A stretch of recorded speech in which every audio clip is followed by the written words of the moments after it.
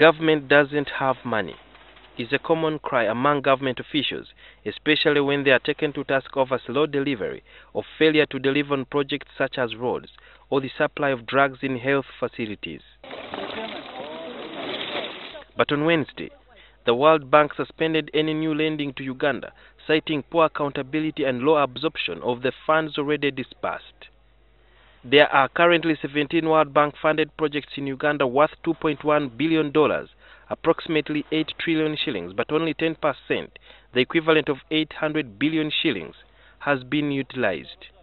As a result, Uganda is paying back over 250 billion shillings in interest alone to the multilateral lender. This is besides the principal that is paid over a specified period. Are you ashamed as government? Well, it's not a comfortable situation to be in, that you can borrow money and you don't utilize it. All of them will be accountable to the decisions that they have taken. There are claims that some unscrupulous government officials put the borrowed monies on fixed deposit accounts, which then accumulate billions in interest, which they pocket. State Minister for Ethics Reverend Father Simon Lokodo says borrowing without a clear plan is suspicious.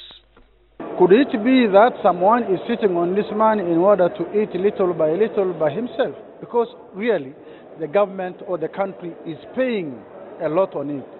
Now, the Finance Ministry has also set December 2016 as the deadline for all ministries and departments to submit their sector plans for the 2016-2017 financial year. If anybody has not put in their sector plans, their budgets will not be approved. Inspector General of Government Justice Irene Mliagonja highlighted some of the special investigations the Ombudsman is handling at the moment. Some of the institutions under probe are the Uganda National Roads Authority, the Ministry of Health, and the Ministry of Local Government. For instance, in the Ministry of Local Government, we found an account where someone got up to 1 billion shillings in their account as payment for per diems.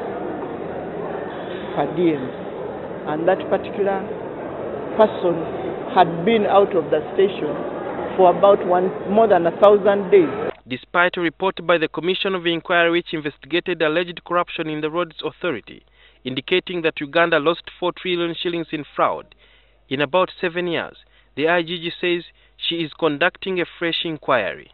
Some of the issues are in the report, some of them are not. Several people named in the report have gone to court wanting it quashed. Recently, President Yoweri Museveni said that the fight against corruption has become a song, but critics say that unless there is serious commitment by the executive to fight the vice, this very song will continue to translate into laziness and complacence within government. Sudhir Ruhanga, NTV.